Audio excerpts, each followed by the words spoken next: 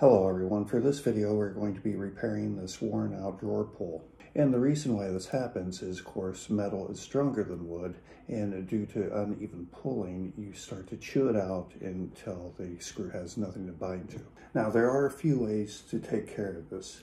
You can pick up some dowel and drill it out ever so far and drop this in with some wood glue and let it set and then saw it off and sand it. Or B, you can do what I'm going to do and use some wooden toothpicks or a wooden skewer with a little bit of wood glue to fill the void. Okay, so here we have the drawer pull, and all I'm going to do is take a few drops of glue and then insert pretty much as many toothpicks as I can, and 4 seems to be that magical number. And to make sure that I got them all the way down, all I'm going to do is turn it over and give it a good tap.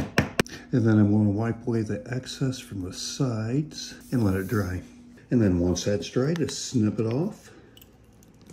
And then either file it or sand it down flat.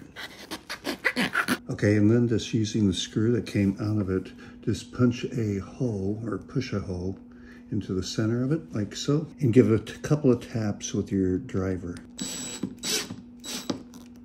Okay, back it up and install.